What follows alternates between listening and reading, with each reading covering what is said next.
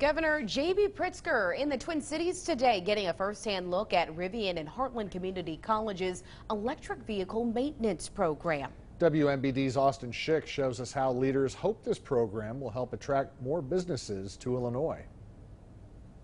Students at Heartland Community College have began training on maintaining electric vehicles and battery technology, getting hands-on experience with Rivian trucks. Heartland's Electric Vehicle Energy Storage Program, or EVES, is gearing up students for the future of auto mechanics. We're ever expanding. We need a huge workforce. Our Rivian trucks will be all over the country in no time, and we need experienced technicians to be able to repair them. In the class, students learn braking systems, steering, and EV specifics like batteries and high voltage systems. We're starting right from the basics and working our way all up to complicated computer control systems. Upon completion, students are certified to work in EV-related jobs, which are expected to double in Illinois. Our nation-leading climate action plan will put 1 million electric vehicles on the roads by 2030. EVES is one of two programs in Illinois funded in part by $15 million from the state, aimed at making Illinois a manufacturing hub and attracting other businesses. They want to know that,